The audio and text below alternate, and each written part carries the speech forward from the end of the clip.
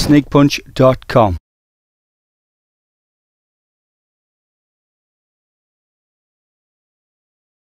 Really talk about clinches. Yes. So Again, if you're in close and your guard was here, I would just come in close and just grab it quick. Okay. It's just a quick one, and then you can kind of slip, come back with a body punch. But again, you just grab them, grab the hands together, and you can't do anything. There's nothing you can do. It's really irritating. Yeah. Okay. There's another one you can do if he's has his guard like so. Again, you'd come in, you'd be in close, over, and fast. Okay. So when you do that quick, okay, in close, push up, out, and round.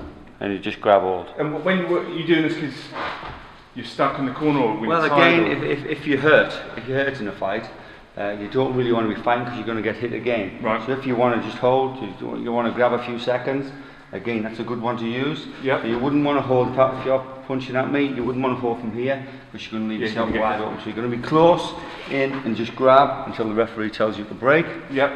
Okay. Again, if you want to get out of that, so if you're going to hold me, Steve, okay, if you want to get out of this one, you just sit and come back.